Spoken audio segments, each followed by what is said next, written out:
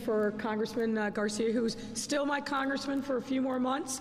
And I want to also thank all of our other partners who are here at the state and federal level. Amtrak CEO Stephen Gardner, IDOT Transportation Secretary Omar Osman, Metro CEO Jim Derwinski, Cook County Department of Transportation Representative Sis Kellen, Kurt Dillard, who we've known each other for a very long time in lots of different capacities, and really appreciate your leadership on the RTA, and CDOT Commissioner Gia Biaggi.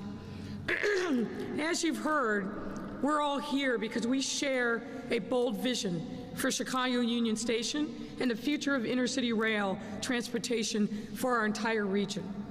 We want to expand green transportation services in the Midwest, create reliable access to and from Chicago with reduced travel time, and give people the opportunity to travel without their cars. Modernize this century-old, incredible icon of Union Station into a state of good repair to significantly improve the customer experience and accommodate future growth in both intercity and commuter rail ridership.